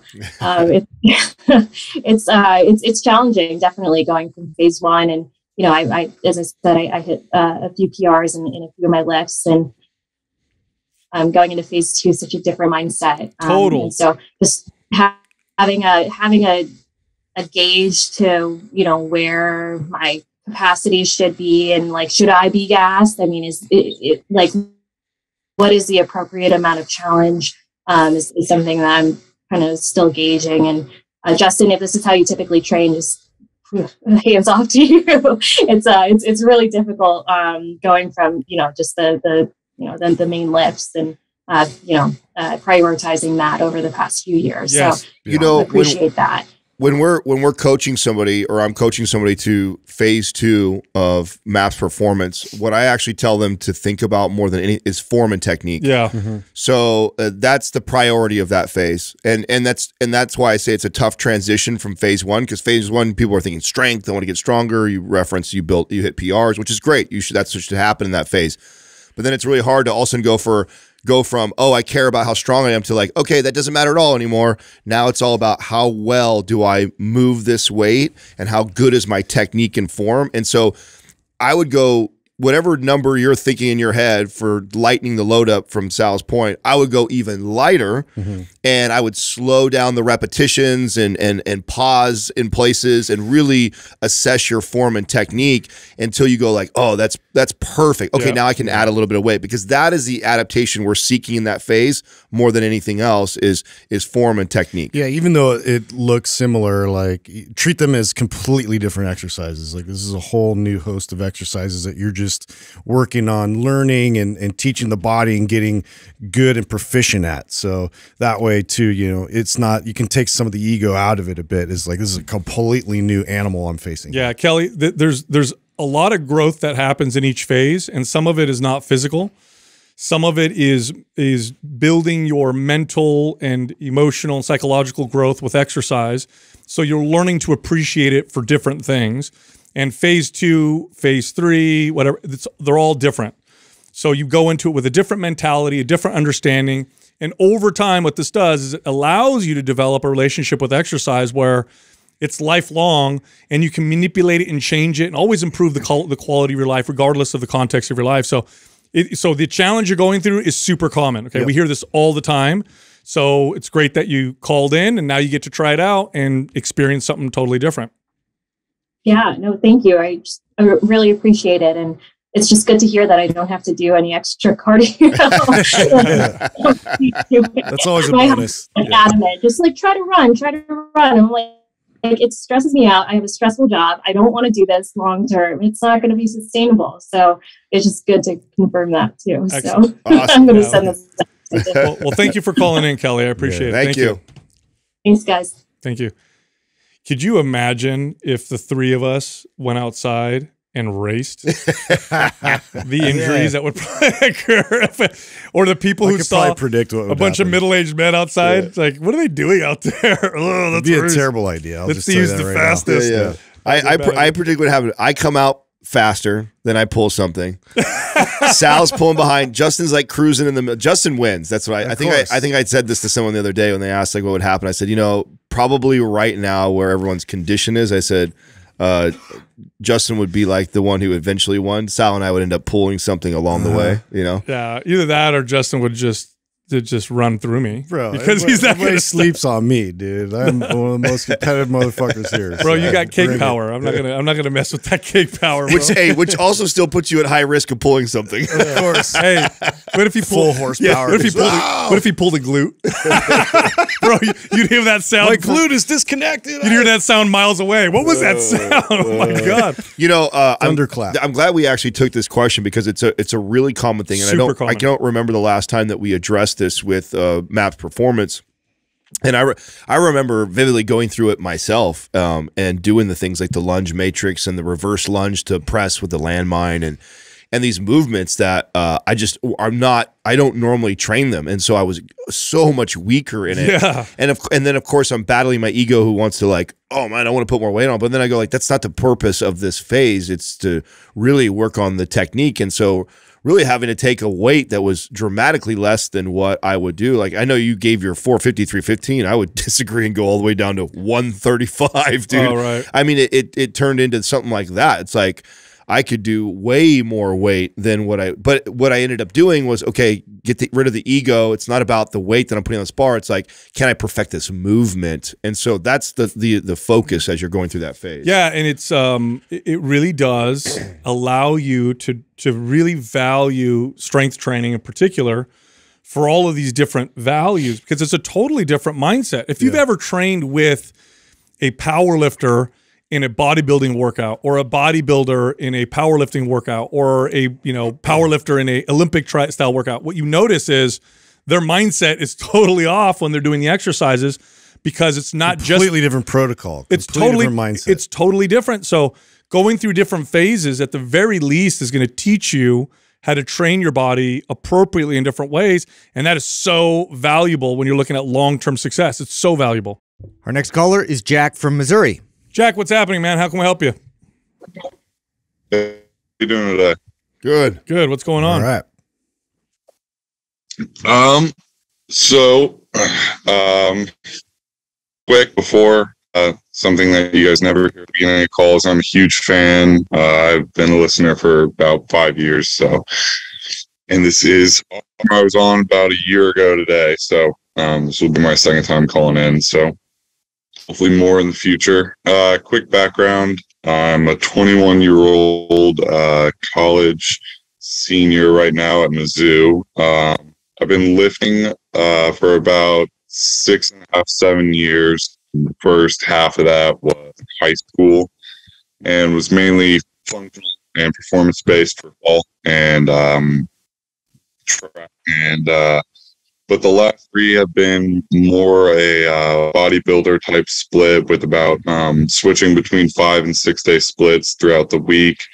Pretty avid macro tracker. Nights I go out, I'll track the drinks, I'll save the calories, stuff like that. Hit the most before I go.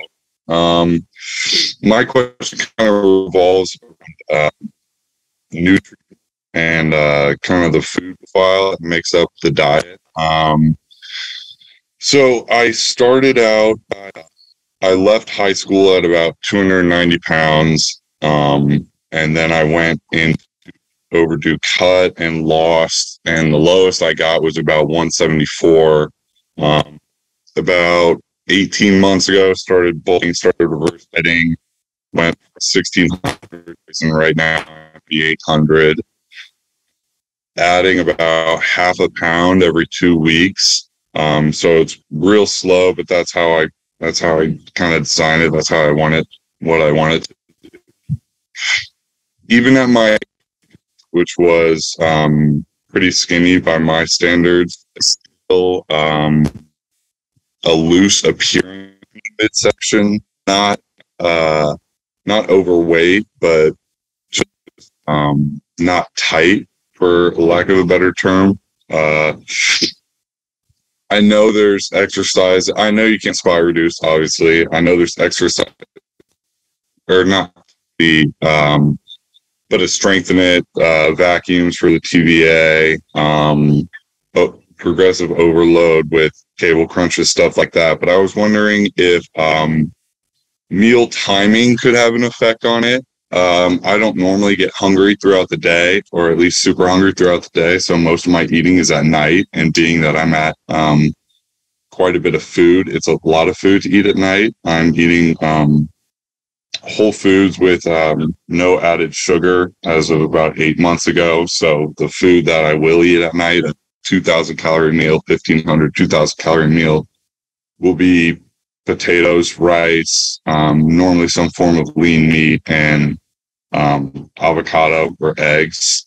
And I was wondering if that could lead to bloating or kind of a stretching of the midsection that would disallow it to become tight once the weight comes off, or allow it to stretch and give off that sort of loose appearance that I'm talking about. Okay, Jack. So did you go for? Did I hear that right? 290 down to 175. Yeah. Okay. So that's where the loose skin is coming from. Yeah, you're. This is the definition of, and don't take this the wrong way, of looking at things too closely and paying too much attention to things that don't make a big difference. So, okay, meal timing. Let's talk about that for a second. How can meal timing have an effect on things like body fat percentage and stuff like that? Well, one, if it's adversely affecting your hormones, there could be an effect there, although that's not super common, but it can happen. Two, it can change your eating behaviors. This is usually how meal timing can cause issues for people. Or three, it affects your sleep negatively, or all of the above. So meal timing, I would really pay attention to how it makes you feel. That's where meal timing comes into play. How does it make me feel? Do I feel better if I eat at this time? That time? Does it affect my sleep? That's it. Other than that, really it's about your calories, your macros, and then how the foods that you're eating affects your behaviors. Does it make you overeat, undereat, etc. Now, as far as the looseness is concerned, you may have loose skin that comes from losing so much body fat initially. Muscle looseness is just strengthening and tightening muscle. So when you say loose, I'm assuming you're referring to the looseness of the skin. Yeah, because muscles don't appear loose typically. That's not how it works. So it's probably loose skin, and there's really not a whole lot you can do about loose skin aside from surgery. So really there's not much you could do other than kind of what you're doing already. And you already nailed some of the things that I would probably recommend, which is, progressive overloading the core and the vacuums, and all those things are going to help that, right? That's going to help the midsection look tighter because you're going to fill it out with more muscle. But just to a point, I mean, anybody who goes from 290 pounds down to you're talking about losing 100 pounds, and sounds like over a pretty short period of time.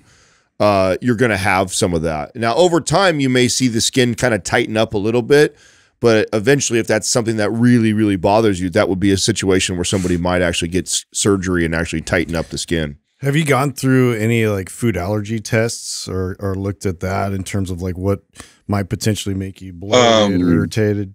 I do blood work pretty regularly. That's just because I'm super interested and love it. And it was actually because you guys about a year and a half ago recommended, even if you're feeling good, to do it.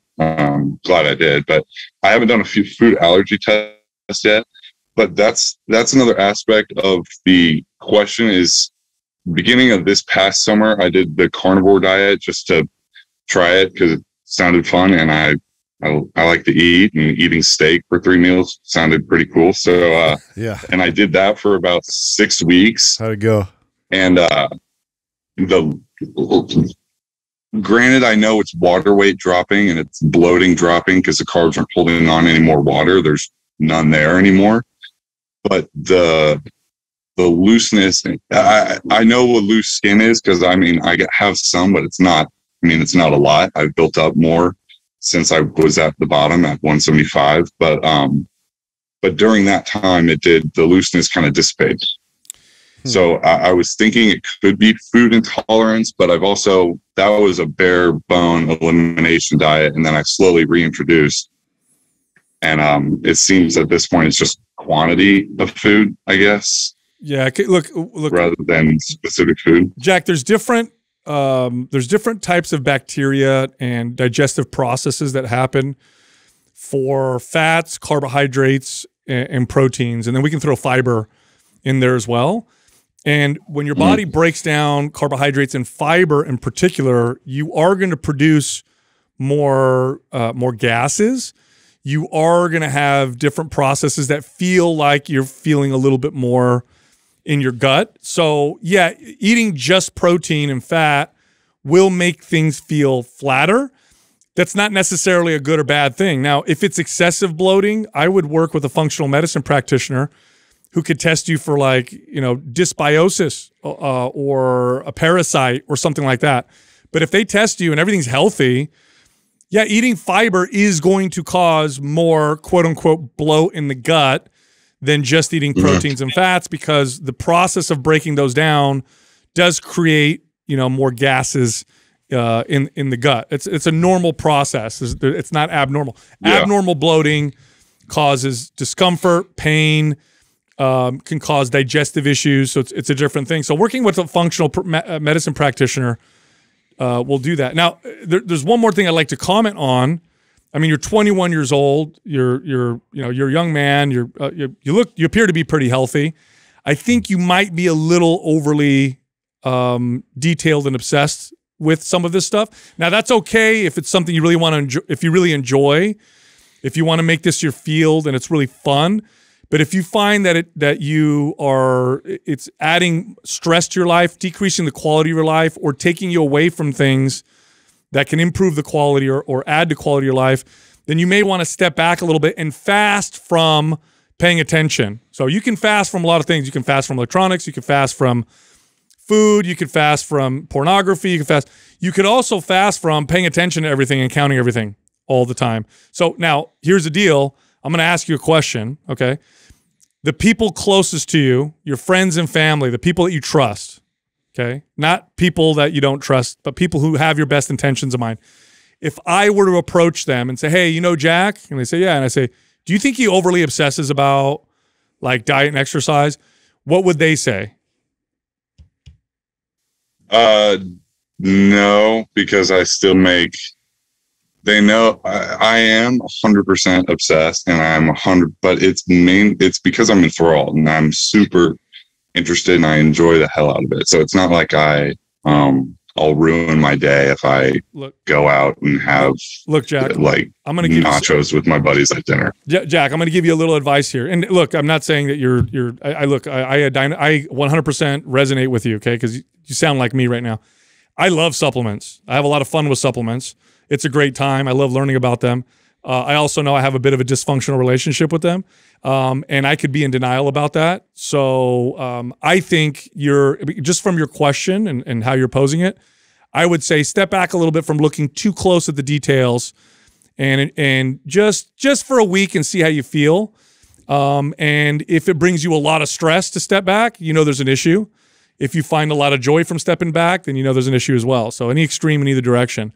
But other than that, I think working with a functional medicine practitioner might be a good idea to identify any food intolerances. But other than that, you're the kind of person I train that I would tell to do less with some of the stuff, just based off of what you're telling me. You know a lot about what you're doing. You've added things up. You've lost a lot of weight. You've reverse dieted. You're counting the calories of the drinks when you go out with your friends, you said. You're the person I would be like, hey, let's step back for a little bit. And let's just enjoy the process a little bit and maybe not nerd out quite as much and see what happens. Sorry if I'm overstepping, by the way. All right. No, you look great. No, you're all good. You're all good. No, I'll take a step back. If you think that's best, I'll take a step back. It's not something that takes my mind up 24/7, and I've got a pretty good handle on it. But okay, if you think that I should, then sure. Yeah. Based off the nude photos that you were sending Sal, you look really good, bro. So I think you're doing just fine. I think you're doing fine. His were a lot better. Yeah. Hey, listen, good lighting. I got another question for you. With the voice like yours, I bet if you get on the phone with a girl before anything, automatic. I'd love to hear you sing the Bee Gees. Yeah, I bet she dates you right away. Just with that. I can email Jerry and we can set up a little call after everyone goes through. You're a good sport. Hey, listen, Jack. I put you in the hot seat a little bit. I'd like to give you a free program. I appreciate you being a good sport. Any MAPS programs you're interested in? I've been through aesthetic, PED, and split. So whichever one you guys think, I'll leave it up to you guys. I've dug them all. Symmetry or anabolic, because anabolic you can have them scale back a bit. Oh yeah, no, I like symmetry. I'm going to give you symmetry, Jack. Yep. Symmetry, sweet, awesome. Thank you guys very much. You got it, brother. Appreciate you. I swear, I promise you. At this point, I'm wearing Viore. Red juice is in my cabinet. Masszymes are in my drawer. Yeah, I think you guys could shut down marketing and supply pretty much everywhere else, and I'd still keep you guys afloat. True pump head. I like you, Jack. Thank you, Jack. Thanks, man. Thanks for calling in, brother. I appreciate it. Yeah, no problem. Thank you all very much. Take care. You got it, man. You ever get a client and then they talk to you and you're like, oh man, that sounds like me. Well, you know what? Especially in a sultry voice. Yeah, I know. Hey. That's true. Yeah, what's hard to tell is if it's something that's necessarily unhealthy, or he's 21. You gotta remember that. I know. Yeah. You know, and at that age, it sounds like he still goes out and has a balanced life, but I mean, he's just geeked out on it. I remember that. You know, I remember starting to piece things together and be like, and then you're questioning everything. It's like you've done all kinds of different diets. You've been able to control your weight like that. So that's why I'm telling him, like, take a step back for a second. You know, I mean, he tried carnivore. He's counting the calories when he goes out. Just take a little step back just for a bit and then see. Trust the process. Yeah, and see what happens, in terms of your mental, space around it all. Because no, I thought that was great advice. I think this would be a great time for him. I mean, this is what the intuitive. We probably should give him the intuitive eating guide. You know what, Doug? Sneak that in there. Throw him the intuitive because guide. That's probably what if he was a client of mine, I'd say, hey, what we're going to do just for a little, this program, I'm going to have you intuitively eat why we train this program. Yeah. So I'd say, hey, let's follow symmetry. While we're following symmetry, as far as diet's concerned, let's try intuitive eating. And I would just do that as an exercise for him to see and then get feedback of how he's handling it. Is it keeping his weight in a healthy place? And that would tell me a lot about his relationship with nutrition and exercise. Yeah. And the other thing too I want to mention is that when I have a client like this, what I just said to him, I would never say first session. This is just a question on we're doing here on the podcast. This is a long conversation. I would never hit someone that quickly. Because it can sometimes not be very effective. That's why I wanted to make sure I ended that well with him. So if someone's listening and they're like, man, that was a little straight up, a little harsh. Like, well, we only have 5 minutes. Well, the truth is too, you're taking your best shot at a guess. Let's be honest, 100%. You know what I'm saying? 100%, and you could be wrong. Totally, so it's like I could totally be wrong. Yeah, you would never do that on a first session for that exact reason. It's like, so I get it. Yeah. Our next caller is Remy from California. Remy, what's happening, man? How can we help you? Hey, what's up, guys? Thanks for your time, for having me on. The obligatory thanks. One, as a dad, I have 2 adolescent sons who just don't want to fucking talk to me anymore. But we all listen to Mind Pump together. So you guys have given me a way to just share this with my sons, right? So just shout out to my kids, Eric and Gabe. They're going to be pumped that I'm here. Oh, that's awesome. Very cool. Man. Very cool. Yeah, that's great. So context, I'm 34 years old, 6'3". I fluctuate between 195 and 200 pounds, about 7-8% body fat. All my labs are within normal limits. I'm not on any medications. I have a master's degree in exercise physiology. I'm currently a PhD student in psychology, and my athletic background is in Olympic weightlifting. Are you looking for a job? Yeah, I was going to say, I hope you don't have a question for us.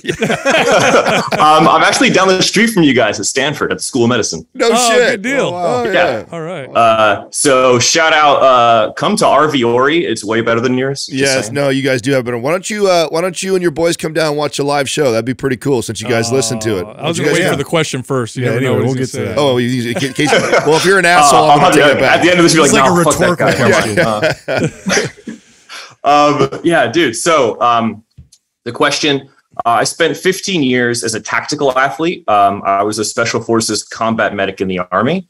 I have always done and excelled at extremely high volume, high frequency, and high intensity.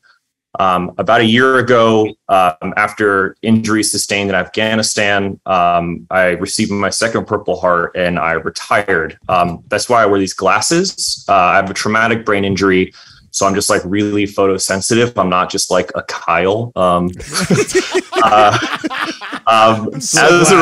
know what I'm fucking working with, right? You're like, who is this guy? Hey, I'm so glad you shared that. I'm so glad you shared that. Yeah. I was about to say, I wear my sunglasses at night. Now that I'm just like a regular dude, I literally have to spend 4 to 6 hours in the gym, 5 to 6 days a week, just to not get out of shape. When I first retired, I just did like normal. I listened to Mind Pump, right? Like 3-day a week, full body split. I got up to like 19% body fat. It's just like I was sucking dick for gas money, man. It was not good. So I heard you guys on dropping volume, see what happens. But here's where I would argue that I come from a demographic as a Green Beret that we're the genetic freaks, right? And I've listened to you guys for a long time, and the conversation often ends there on the show. Like, well, unless you're a genetic freak. So I'm like, bro, like, what about me? How do I maintain aesthetics, performance, and like have a life? So for example, right now I'm lifting 4 days a week, basically day on, day off split. I'm running small off on 4 lifts at the same time. And doing Olympic weightlifting programming, and 3 of those days is cardio. And I'm thriving, man. Like everything's on point. Calories are currently 3,500. That was a lot. Sorry, what you got? Yeah. So 2 things, Remy. First off, I appreciate your service, and you're a badass. And yes, you are a freak in the sense that you're on one end of the spectrum. But I'm gonna say this about people like you. Okay, you're definitely higher on the athletic side. You're not pro athlete genetic freak, but what makes you a genetic freak that's different than other people, and I love your input on this. Mindset for sure. Is the psychology and mindset. Like, yes. I've trained Green Berets. I've trained people who were Green Berets, people who were Navy SEALs, and I always had lots of questions for them. And what they used to tell me, what separated them from their peers wasn't the physical part, it was the mental part. And so I'm going to assume that a lot of the benefit you get from challenging your body is probably mental. You probably really enjoy the challenge. You probably conditioned yourself to enjoy the challenge. And that's also another challenge as you get older, as you have kids to take care of, a family to take care of, a PhD. So this is the balance conversations we have with the average person applies to you as well, except it's on a different scale. That's right. Okay. So balance for someone else is going to be 2 days a week, 45 minutes, whatever. Balance for you is going to be totally different, but it's the same conversation. You're going to have to find that sweet spot of, I'm putting time in the gym. This is what makes me feel mentally healthy. This is what gives me, improves my quality of life, but still allows me to do the things that are important to me now, like be with my kids, focus on my education or do my job and that kind of stuff. And that's going to be, that's hard for someone like you because your capacity or the capacity that you've had in the past and what you have now doesn't compare to the average person. It's really hard. And I know this is kind of what you're saying, right? It's hard for you to look at the average person and be like, yeah, that doesn't apply to me, my friend. I know you say you need to go to bed at 9 o'clock at night and you work real hard, 9 to 5, working at a desk, but that doesn't apply to me.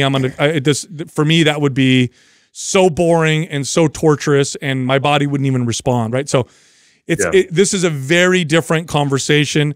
I've trained maybe 2 people in my entire life that I would say are in a similar category to you. That's how rare it is, and this is over 2 decades.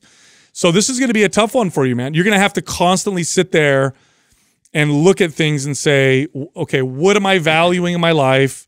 What's most important? And balance these things out, and you're going to have to give and take a few things. So this may mean, okay, I value time with for example, I value time with my kids. I place that as a higher priority over, my physical fitness. So I'm going to have to take away from my workout time to give over here. But you can't do everything. You can't do everything all the time. I'm sure you're probably running into that issue right now. So this is I can't answer this for you, dude. Well, Remy, I have a question, Remy. I have a question because you mentioned when you became a quote unquote regular dude, and then you kind of did like you scale back, and then your body fat percentage shot up. Up until this point, have you pretty much managed your physical fitness through exercise versus diet, or have you ever really tried to count macros and weigh food and do shit like that? Like how have you maintained that lean body fat? Yeah, good question. With my background in Olympic weightlifting, with my size, I've always weighed and measured food because I'm competing against guys that are like Sal's height, but my body weight, right? So I've always had to stay really lean to even stay competitive in weightlifting. Okay. Yeah, that was just, and I was just wondering if that's how you were getting lean all the time. So if you've actually measure your way, Sal's right. I mean, you're the same advice that we give to average people as far as like learning to find balance and scaling back is still true to you. Just your scaling back is different than scaling back that we advise to normal people. It's just, it's learning to find that. And of course, and you know this because you've weighed and measured food, is like, okay, pulling back a little bit. Like right now you're running like basically 2 programs at once. You're running like an Olympic lifting program and then you're building like a strength training program together in addition to doing some cardio, it sounded like. It's like, I might suggest like, hey, let's carve one of those things or scale back on one of those things. And if you notice body fat percentage going up, well, then I'd say, okay, let's adjust nutrition a little bit. Or I would say, listen, your blood markers are fine. You fucking love doing this. If you're happy, let's rock it till the wheels fall off too. So, I mean, if you were a client of mine, there'd be a lot of this conversation going on. Listen, I'm not getting it. You did your blood work. You're not getting any signal. You're not telling me you feel terrible or anything like that. Like you feel great, and why not? You still feel good. You love doing this. I might allow you to do that unless you were giving me signs that like, hey, this is hurting my relationship with my family, or hey, I have these blood markers are showing me X, Y, and Z, or hey, I'm getting terrible sleep. Okay, maybe we need to adjust. But otherwise, you feel young, strong, you feel good, you look good, everything's looking fine. There's nothing wrong with you potentially actually still training this way, but at some point in your life, whether that is now or in 10 years from now, something will start to give. And I don't know where that will be, whether it be relationship, body, your intensity that you can come to the gym at. Like, I'm not sure where that is. I just keep a close eye on it. And then the advice still remains the same. It's just your level of scaling back is way different than the average person because of your mental fortitude that you have built over decades now. You have the ability to train at a much higher level than the average person. And there's and I think you guys hit the nail on the head that it's like, I'm not disillusioned. I don't have pro athlete ability. I think it's my capacity. Like operators are we can handle so much more abuse, Totally. Yeah. Oh, 100%. Totally. And you don't have any like obvious joint pain or any kind of issues from this type of intensity that you're applying to all your workouts and everything. Is that something you're just constantly keeping an inventory of at least? Yeah, Justin, thanks, man. I was really looking forward to your input as like the performance guy too, dude. So I just to like let listeners know too, you can't afford to go as hard as I do and as we do as operators, right? Well, I guess not me anymore, but whatever. If you don't like have the same capacity to recover. Right. So everything that I say every week, I'm also in sports massage. I like own compression boots at home, hot cold therapy. And like my cardio is low impact, assault bike, swim, do sled work because that's like all concentric. So I recover from it. Like I don't run. I keep inventory of like, I keep inventory of how my body feels. And I've just found for me personally, like an object in motion stays in motion. Like if I don't work out for a few days or like deload weeks, bro, everything hurts. Yeah. Bro, hey, that's perfect. Rock it till the wheels fall off, bro. Yep. You know what I'm saying? So, Remy, something that my dad did that when I was a kid, I didn't realize the value, but now I see the value. So my dad worked 7 days a week for most of my life. Okay. So he came to this country poor, uneducated, and but he had a lot of skill with stonework, and so that's what he did. And in order to support a family with 4 kids in San Jose, the Bay Area, he worked 7 days a week. So we didn't do a lot of stuff together like vacations and trips, but we had dinner every night together. Every single night, my dad, and it was a big deal. Like if you didn't show up to dinner, it was a big deal, or if you were late to dinner. So every single night we had dinner together. And those, 1 hour periods or 1.5 or 2 hour periods that we had every single night was so valuable because it was every single day. And the point I'm making with that is because you brought up the fact that you're a father. I think sometimes we think, oh man, I don't have time to take my kids to do a week backpacking trip or to do, it's the like every day, like I take them to school and we have lunch together, or every day we have dinner together, or I make sure before they go to bed for 30 minutes, we sit down and we talk or whatever. And it doesn't sound like a lot of time, but if you do the math and you add that up over the course of the next 5, 10, 15 years, like that's a lot of quality time. And so that's another thing that you can also consider if part of what you're challenged with is taking time away from your boys. And I know that, and look, you mentioned they're adolescents, they don't want to talk to you. I have teenage kids too. I know what that means. I force my kids. So we're going to have dinner every night and they sit there and they're quiet. I don't give a shit. Turn off your electronics. And about 20 minutes into it, conversations start to kind of happen a little bit, right? Or when we're doing the dishes, take out your headphones. We're doing the dishes and we'll play music for the whole house, but you can't put your headphones. And next thing you know, we have conversations. And sometimes everybody's quiet, but a lot of times we have a great time. We have good conversations. So that's just something my dad did that I didn't see the value in when I was a kid. But now I realize, like, man, that was worth more than the, 2 vacations a year, type of deal. So just some, just a little feedback with that. No, bro, that's good. I appreciate that. Because I definitely run into like with the kids, like, oh, I love you. Why would you take my love? And they're just like, oh, okay.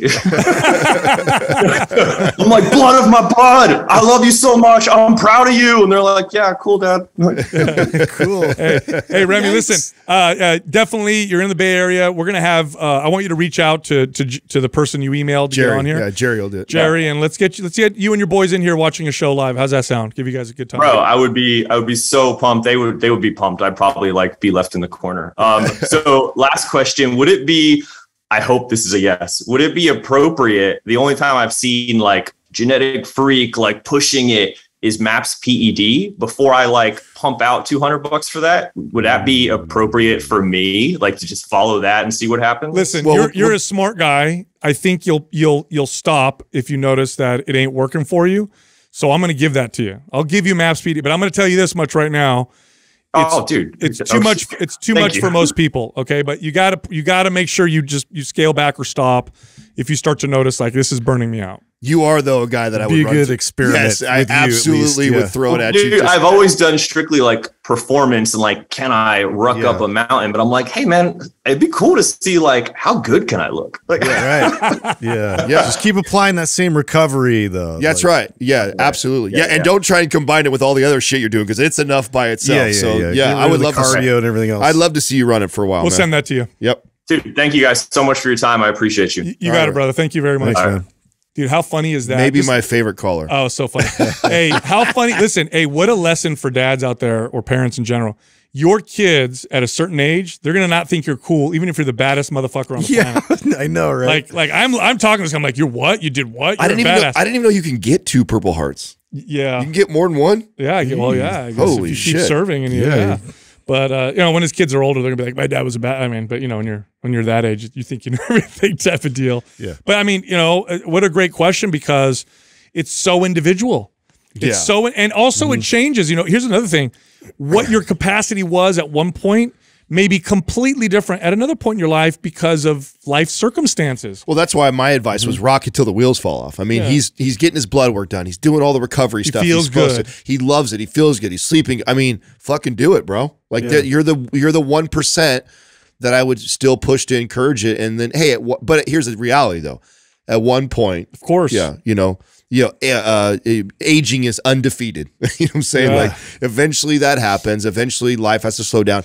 And then he'll be faced with a new challenge in his life, which is my whole life I've identified as this fucking machine. And for the first time, I feel like life is catching up to me. Age is catching up to me. Now, how do I balance that? I should have recommended Arthur Brooks' book, From Strength to Strength, because that's exactly what he talks about is how do you transition?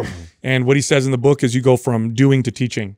And that's how you keep that fire invigorated, within your body. Our next caller is Brian from Ohio. Brian, what's happening? How can we help you? Hey, how are you? Good. Appreciate the education, guys. You got it. Thank you. So I've been doing full body over 6 days a week. And I was wondering if I were to go to the 3 days a week full body and cut the volume down and the days down a week.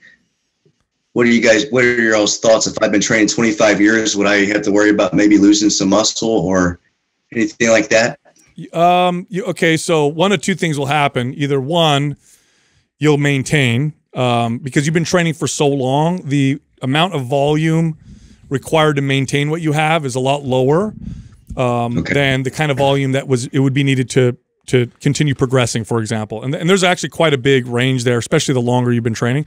So either one, you'll see nothing really happen, or two, which is what I think will probably happen, is you're just going to get stronger. Yeah. Either from the novelty or because you may actually be using a little bit more volume than is required, which is what people tend to do naturally. So my guess is and like I said, worst case scenario, nothing happens. You can go back to training more if you love it, not a big deal. I think you'll probably get stronger. That's what I think. I think you'll build a little bit more and get stronger. I like this question, Brian, because this is and I haven't shared this on the podcast yet. We're actually waiting we have a program that's coming out and we're going to release, and Doug normally doesn't let me talk about stuff like this until the program's out. But something I've been testing on myself for the last month or so is these really short workouts. I'm only working out about 15, 20 minutes 6 days a week. And so one of my fears was similar to yours, which is, man, if I dramatically reduce the volume, am I going to just shrink? And right. the opposite is happening to me right now. So I'm tripping out on how much muscle mass I'm able to maintain off of that. And I attribute a lot of that to two things. One, to Sal's point, I probably tend to always overdo the volume more than I need to. And so my body's always trying to prioritize recovery versus adaptation. And so reducing that. And then also the years and years of experience of building muscle over time. My body's built so much muscle over the decades of training that it has that muscle memory that it takes very little to stimulate it to keep it. So, and one of the things I'm loving that I feel is, because one of the things I've noticed being 40 now is I'm constantly always managing joint pain or tightness. And I feel the best right now that I've ever felt. I'm not getting very sore from the training. I leave the workouts with lots of energy. My joints don't hurt. I don't feel overly tight or sore. And so I'm actually kind of blown away by what I'm feeling right now and the way my body is shaping up. So I actually think you're going to be just fine, especially since you have so many years of experience of lifting. Yeah. Awesome. Yeah. Give it a try, see what happens. Give it a good. I predict you'll see strength increases within the first 3 to 4 weeks. So you'll know pretty quickly if it's something that's working for you. Do you guys do much full body 3 days a week yourselves? That's typically where I end up. And I'll try some splits. I'll do full body.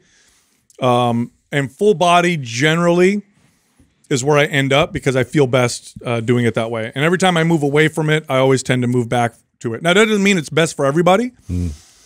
But it does tend to work. I would say for about 80% of people, it tends to be the better way to train. Honestly, for me, it just helps to prevent me from overtraining, overdoing it for certain body part groups. I just have a tendency in that direction. So everybody's different, but it's definitely one of those that works a lot better for me. Yeah, Brian, do you have MAPS Anabolic?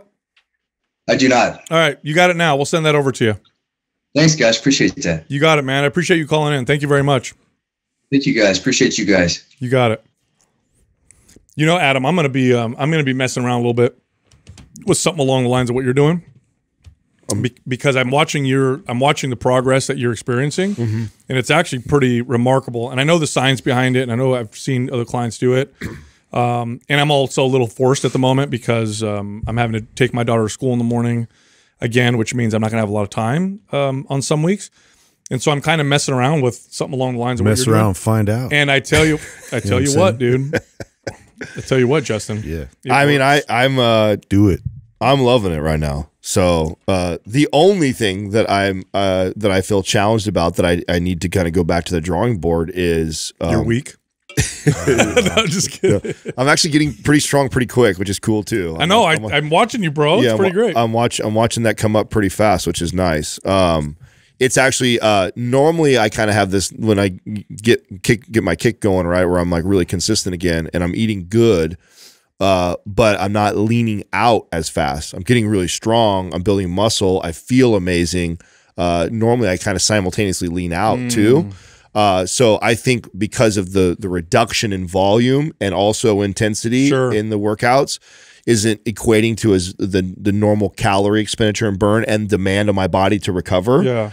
And so I've got to play if I want to lean out. Like right now, I'm just kind of enjoying the process because it's I'm building muscle. I wonder though if you're going to see how much of a metabolism boost you're going to start to see. So that's why I haven't done anything yet. Yeah. So I am patiently waiting. Like, okay, if I keep kind of building muscle and getting stronger week over week and not really mess with my food, just keep eating the way I'm eating, will at one point I reach to where I've got enough muscle mass that it requires more calories and naturally I start to You're lean. in this deficit. Yes. Yeah. So I'm kind of patiently waiting on that before I dramatically try and mess with anything calorie-wise, macro-wise. Yeah. But so far so good, man. The thing that I noticed the most is the feeling good and not feeling really, really sore or joints really bothering it's me. funny. It's like typically if somebody's been working out for a long time and they really have this, they love it and they really enjoy it. Not always, but typically they tend to do a little more than they need to. It's just that, because you enjoy it. I do this listen, I still do this. I have a freaking podcast where I tell people not to do this and I still do this. And then when I scale the volume down out of necessity, like time, I have to or whatever, I'm like, oh my God, I feel so great. It's like, of course, got to take my own advice. So look, if you love Mind Pump, you're going to like mindpumpfree.com. This is where we offer people free advice and guidance in written guides. They can help you with almost any health or fitness goal. You can also find all of us on social media. So Justin is on Instagram at mindpumpjustin. Adam is on Instagram at mindpumpadam. And you can find me on Twitter at mindpumpsal. The rules that apply to somebody who is going from a man who's going from 20% body fat to 15%, the rules that apply to that person are the same as the rules that go from 10% to 5%. The difference is everything that we talked about.